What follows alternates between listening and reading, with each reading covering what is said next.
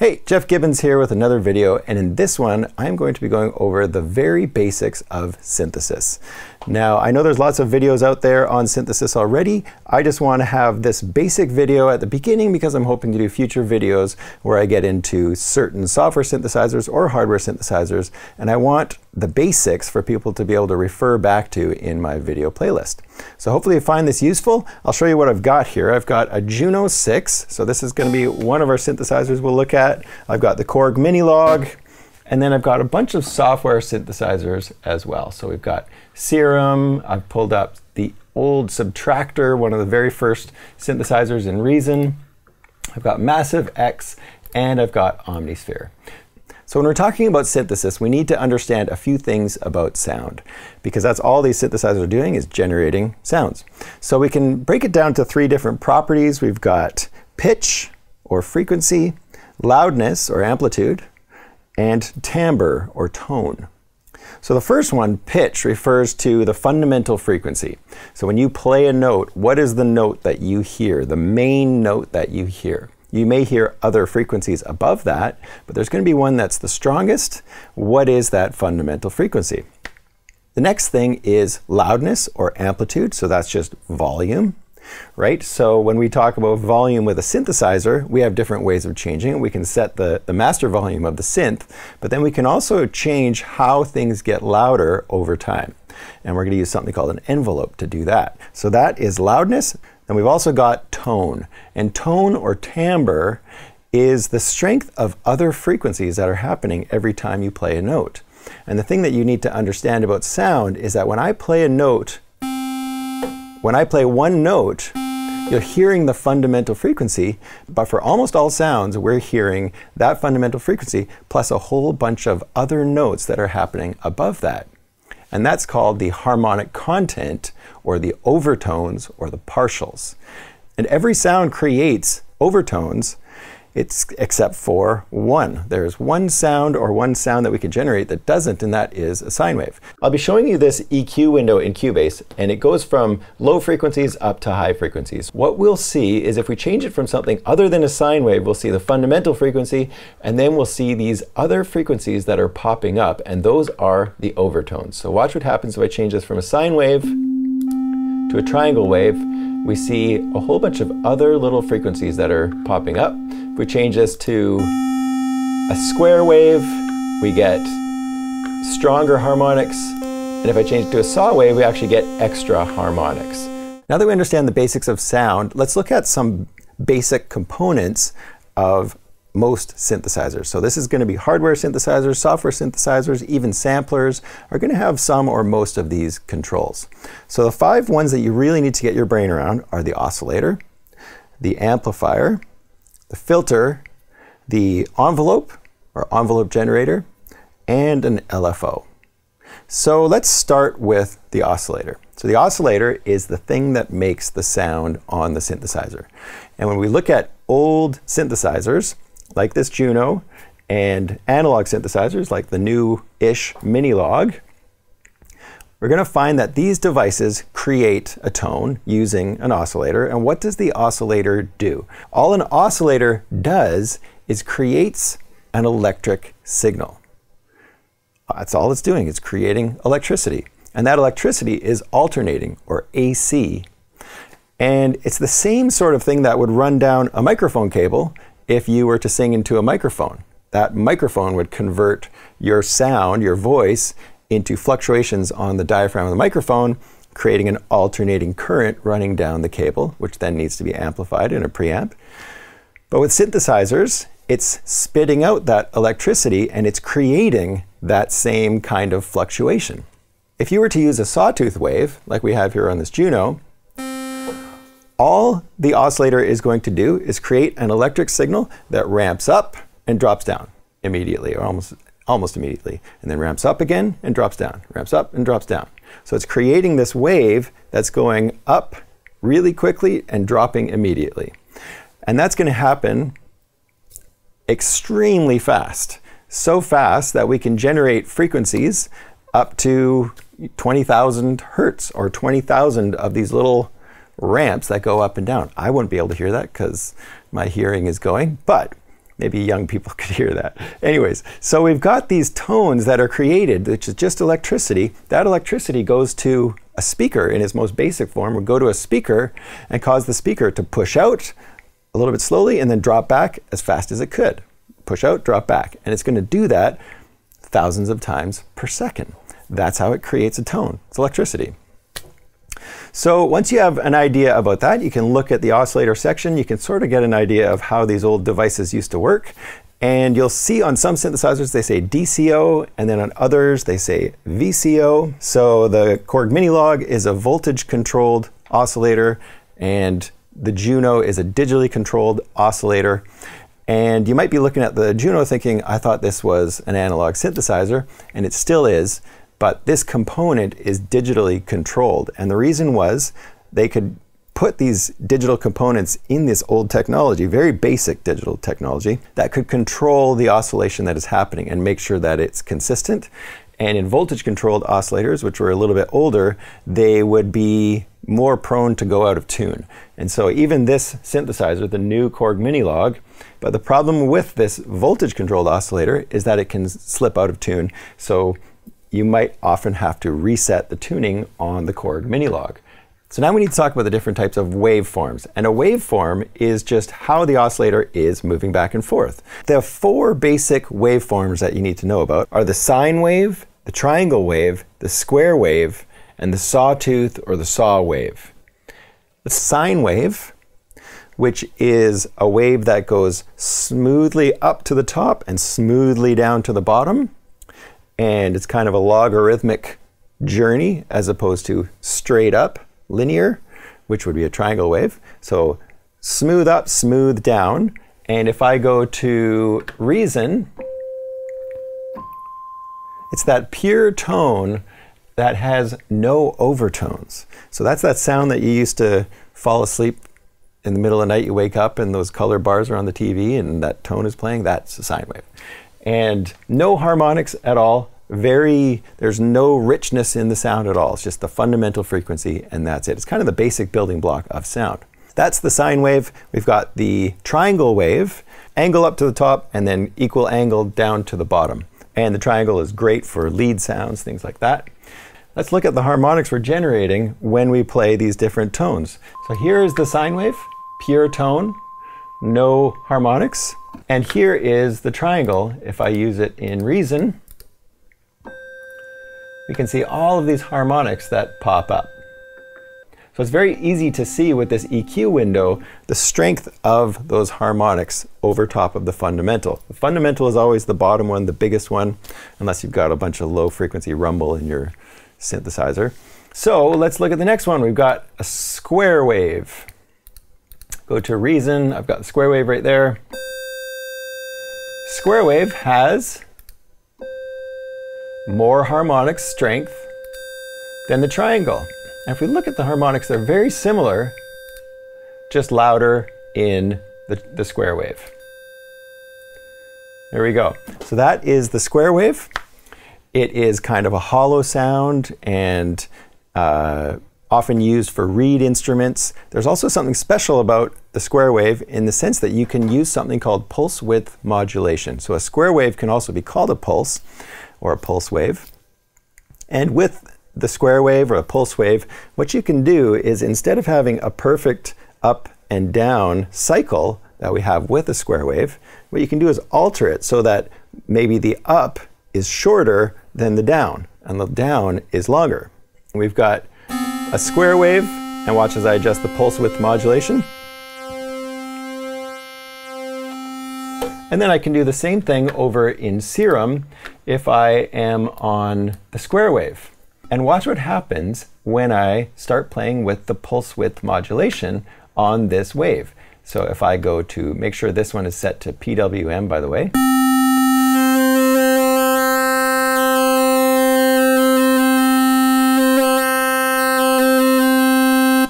That is going to get me that wider, that same sound that I was getting here.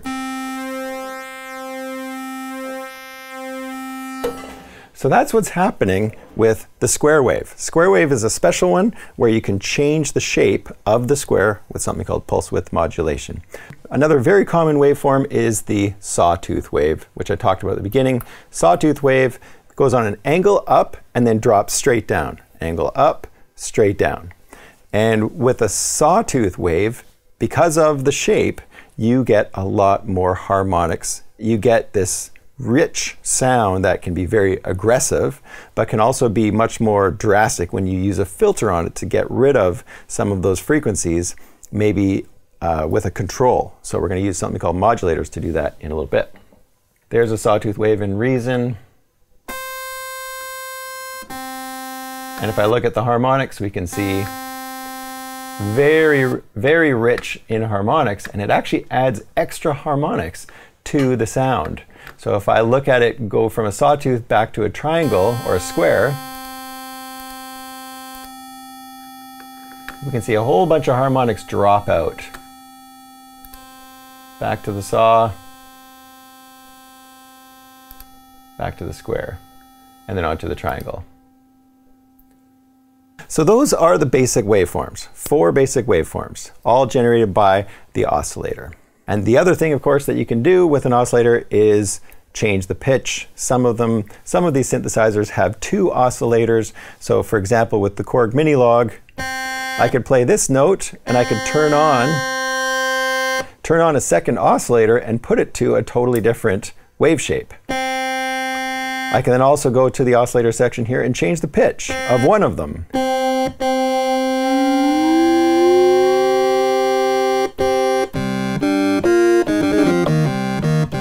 Let's go look at Omnisphere as well for some of these controls. So there is Omnisphere, and in Omnisphere all I've done is gone to the first layer, or A, and gone to the oscillator and chosen Synth. Not a sample, but a Synth. And in here, if you choose saw, square, fat, you're going to get a saw wave, a square wave, and then we've also got triangle and sine wave as well. So the next control that we've got on our synthesizer that we need to get our brains around is the filter. And the filter is kind of related to the oscillator and the frequencies it's generating, because what a filter does is it removes frequencies. So it's just like it sounds. It actually gets rid of some of the frequencies that your oscillator is generating. And this is what we actually call subtractive synthesis. So when you hear subtractive synthesis, that's what they're referring to, a synth that generates tones and has a filter that can reduce the strength of those harmonics. Where is the filter section on each of these synthesizers? You can see something that says VCF on the Juno, which is voltage controlled filter. On the Korg, we've got just the filter section with a couple of knobs, and we've got filters in the software. So let's look at Serum and how a filter works in Serum. I'm just going to turn this basic filter on, and what it is called a low-pass filter. That is the most common type of filter. That's the kind of filter that we have right here. In this VCF section, low-pass filter, same thing that we've got right here. And I can go over to Serum, and I can turn that filter on, and if I raise the cutoff all the way up, we're going to see a little visual of how frequencies are being cut. This is low frequencies all the way up to high frequencies. As I drag this cutoff down, we're going to be reducing more and more of the high frequency overtones of the note. So there's the note right there. We can see all the overtones. Let's see what happens as I drag the cutoff down. We're almost at a sine wave. So almost every synthesizer has this low-pass filter. And the more you crank down the cutoff, the more of those high-frequency overtones you're going to reduce. But remember, it's the overtones that we're changing here. Of course, you can sweep it far down enough that you get to the fundamental, but it's changing the overtones. That's what the frequency control is doing. The other control you need to know about on all filters is that there's something called resonance. The resonance is an interesting one because what it does is, at the point where the drop is happening, if we look over in Serum, so at the point where the frequencies start getting cut off, we can crank up the resonance. It's going to create a little boost right before the drop off. So it'd be the same thing as going to an EQ window in your digital audio workstation, putting on a filter, like a low pass filter, and going like this, reducing the frequencies. But then it would also be like having another little EQ boost right before the drop off. So the more you crank up the resonance, the more you're going to get of this boost right at that cutoff point. And it just makes the sound a little bit more interesting. Later on, we'll have a way to modulate that resonance, and you get some really interesting effects when you do that as well. So let's look on the Juno, start filtering some frequencies, and then let's adjust the resonance. And watch what happens if I leave the resonance up and play with the frequency. Now we get some really interesting sounds. That's where you get your wub-wub sound. Right? And again, later we'll figure out how to modulate this so I could do that exact action with the actual hardware itself, even on this old device. With the Korg, I'm going to set it to a saw wave. If the resonance knob is all the way off, as I turn down the cutoff, but if I crank up the resonance,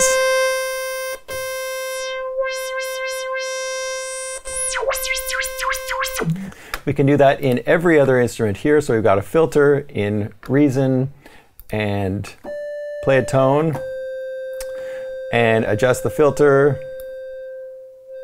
play with the resonance.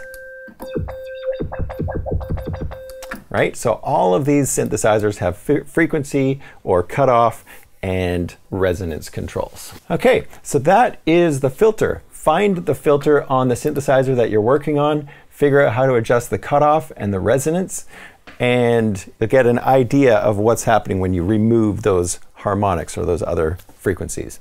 Other things to know about filters are there are different types of filters. So it's not just a low-pass filter that cuts the high frequencies. You also have something called a high-pass filter.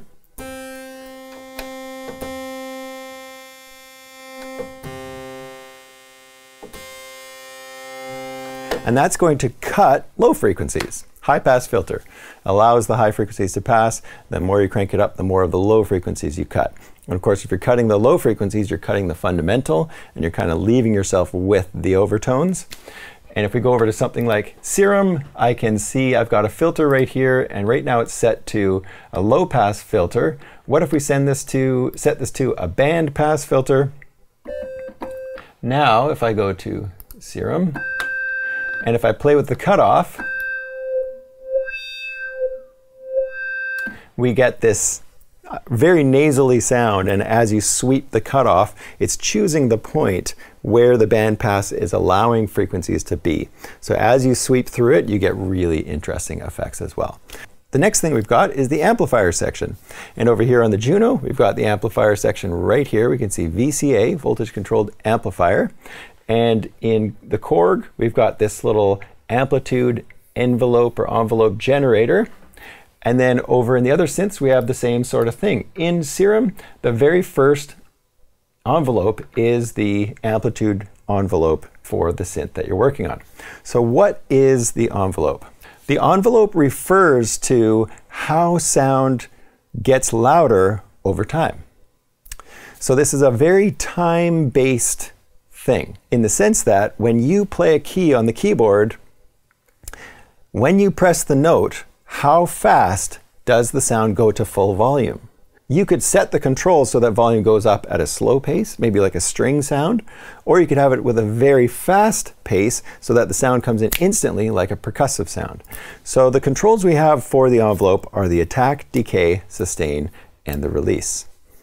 So the attack is how quickly does the sound come in. If I look at the Juno, right now I've got it set so that it's got a very fast attack. I've also got it set so that the release is very fast. So when I take my finger off, the release says, how quickly does the note fade out?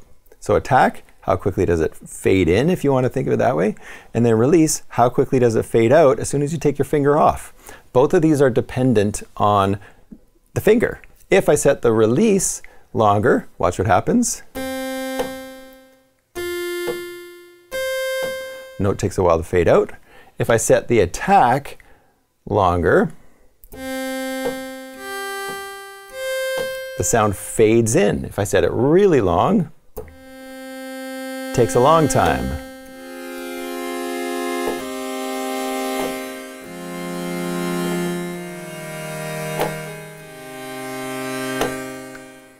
So that is what the envelope is doing with the attack and the release. Now let's talk about the decay and the sustain.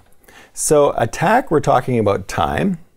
Decay, we're also going to be talking about time. Decay gives you the ability to choose the sound to go to full volume at first and then to drop off to whatever the sustain level is. If I set the decay up as fast as it can go right here, what's going to happen is it's going to very quickly drop down. After it reaches its full volume, it's going to very quickly drop down to whatever the sustain level is at. So we've got time for attack, time for decay. Sustain is a level control, volume control, and then release is a time value as well when the note is released. So decay only really matters if your sustain is somewhere below the full volume. So let's try this.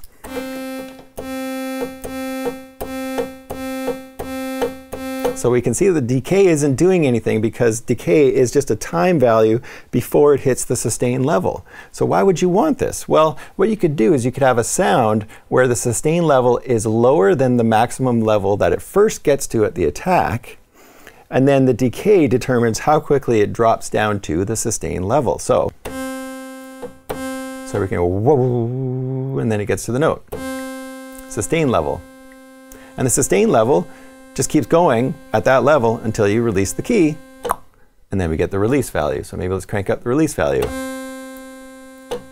We can hear it releasing for longer. So you got to really play with these controls to get your brain around them. So let's take the decay really fast again, and a really low sustain level. Now let's set the attack fast. So we got percussive sound, and then it drops really quickly to this quiet sustain level. Now let's take the decay and make it a little bit longer, and the sustain lower. Now let's make the decay faster. So you can hear it really going quickly to that sustain level. And a little bit slower. Slower to that sustain level, and even slower to that sustain level. Now let's make the attack longer, and even longer. So we got the woo, and then it comes down. Longer. And then the release when I take my finger off. Just gives you a way to shape the volume, and we can get percussive sounds by having short attack and really fast decays. Let's look at Serum.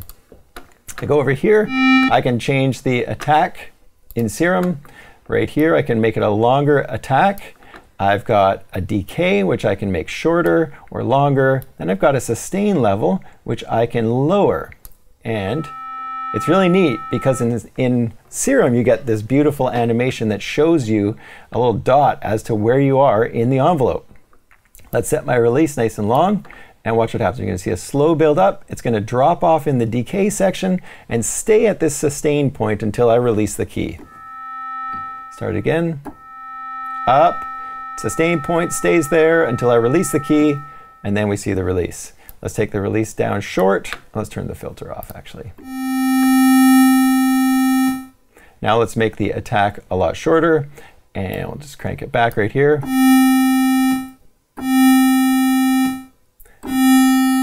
So it's just perfect to show you what's happening. And in Serum here, we can make this a logarithmic attack or a linear attack if we want. Let's take this down. Let's take this and make the sustain level really low. Make the attack faster or really fast. Now, the thing about an envelope is it's a special kind of device called a modulator. And a modulator can change any parameter over time. But an envelope can also be used to control other aspects of sound.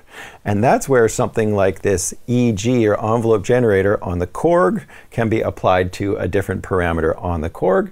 Same thing in Serum. We have other envelopes that we can turn on. We have other envelopes in Massive X, in Omnisphere, all of these different devices. So let's look at the Korg and what we can do with an envelope generator to adjust the filter. So I'm going to play a note. I'm going to adjust the filter, because we have to have the filter actually doing something to hear something here with this envelope generator. And then what I'm going to do is turn up the envelope generator intensity. And now what we can do is change the filter over time with those same ADSR controls that we were just controlling volume with. So watch what happens when I change the attack on this envelope. Let's change the resonance up a bit too. If I do the attack very quickly, the filter just kicks in quickly. It's not that exciting. If I set the attack longer, it's going to close off the filter over time, and it's going to take longer. So there, it's a short attack. Now it's taking longer to reduce those high frequencies.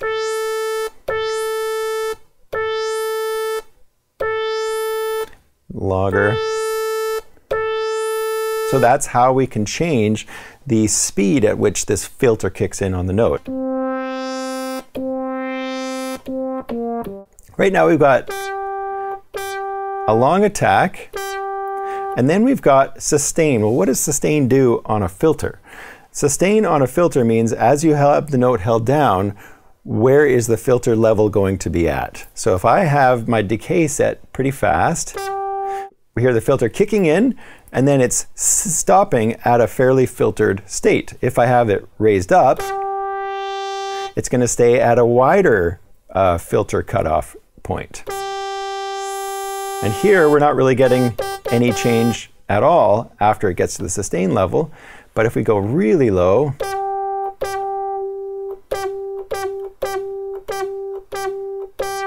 now we can hear what the decay is doing. So watch what happens. Now if I change the decay time, remember decay is time, it takes longer. It's going to take even longer the more I drag it up to get to that sustain level. Let's set the decay really fast and the attack a little longer. So we're here, attack, decay, and then sustain. Longer attack. And then it gets to that quick decay. Long attack, long decay. Fast attack, long decay. So we can hear how the envelope generator is changing the characteristics of the filter. And it's using the same types of controls. We can do the same thing on the Juno. We can do the same thing on all of these different software synthesizers as well. Okay, so now let's go to the filter. And then let's change the sustain level on the filter so that it gets wide and then closes down. And then let's take the sustain and make it even lower. And even lower. And the decay controls how fast does it take to get to that sustain level. That's instant, or almost instant. And now let's go longer. And then it's going to stay at that sustain level, which is quite closed off. If I change my cutoff even more, it's going to get more drastic with this control, until it's cutting the fundamental frequency as well. Let's go a little bit higher. Let's set the decay faster. Set the attack a little bit longer.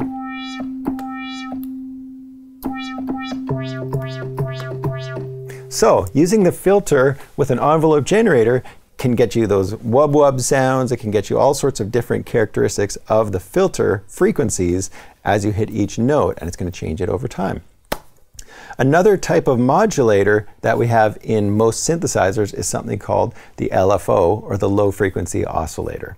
So this is the last component of the synthesizer that we'll talk about in this video.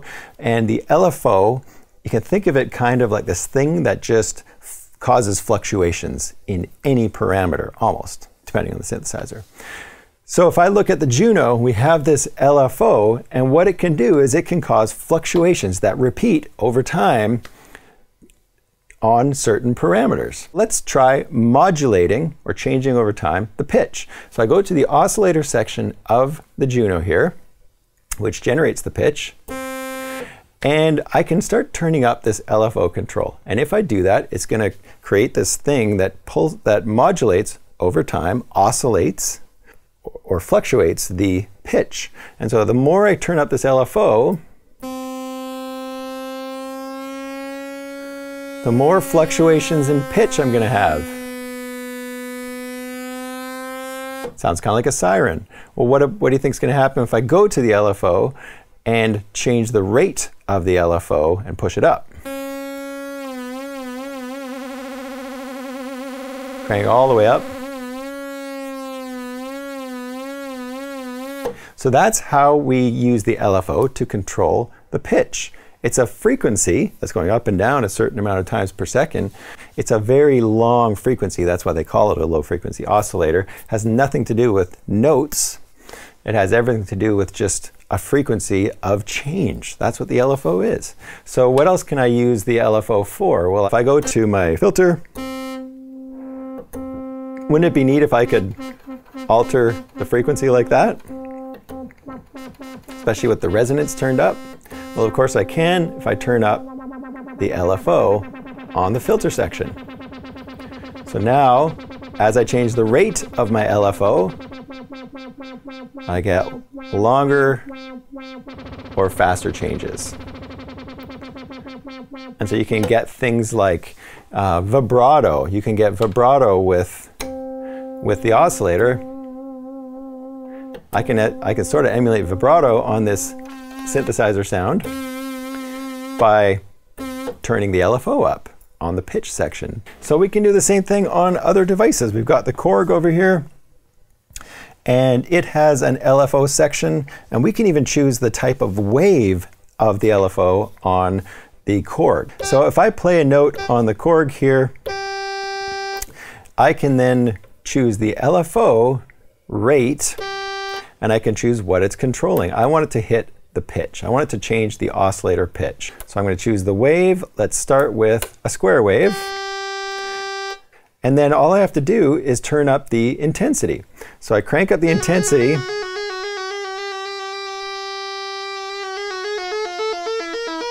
And we can hear it's going farther and farther in pitch.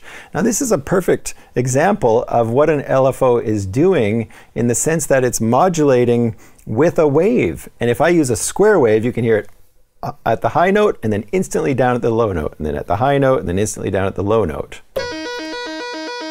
Change the rate. Now the oscillations are happening slower, you know, every couple seconds kind of thing. I can change it to a triangle wave. Let's see what that sounds like. Change the rate. Change the intensity. Now let's go to a sawtooth wave. So we can hear it dropping off, jumping straight up. That's the sawtooth wave. As we see it in this little picture, it jumps straight up and drops down gradually. We can also take the LFO on the Korg and apply it to the filter. So now it's on a sawtooth wave. So we get full filter open and then it drops off. Full filter open and then it drops off. Whereas the square would be full filter open, full filter off, full filter open, all the way. And then triangle, more gradual, up, down, up, down. It's like taking the filter control. Let's take the intensity right off and doing this. That's exactly what an LFO is doing, is it taking some parameter for you and then moving that knob over and over and over again. And you get to choose how fast it's moving that knob, and you get to choose the intensity that it's moving that knob. So LFOs are a really neat way to add shape to your sounds without having to go in and automate things. You can almost think about it like automation on these ancient devices or on the software as well. And the best thing about the software is you can have it sync to the tempo of your song. So your LFO can make these changes and have it sync to the tempo of the song, so that all of these changes are in the beat, right? So if your wub, wub, wub, wub, wub is happening, it's happening with the beat. Sorry about all the wub wubs. I don't know where that's coming from. All right, so I think that's probably good enough for the basics of synthesis for this video. I'm going to have more videos about synthesis in the future. I may be talking about hardware synthesizers specifically, or I may be talking about the software synthesizers. But what this video does is it gives us a starting point to look at the different sections of the synthesizer and see how the software is implementing all of these different components and what we can do to manipulate them. So hope you enjoyed this video. Thanks so much for sticking around to the end. Make sure you hit the subscribe button and the bell, and we'll see you in the next video.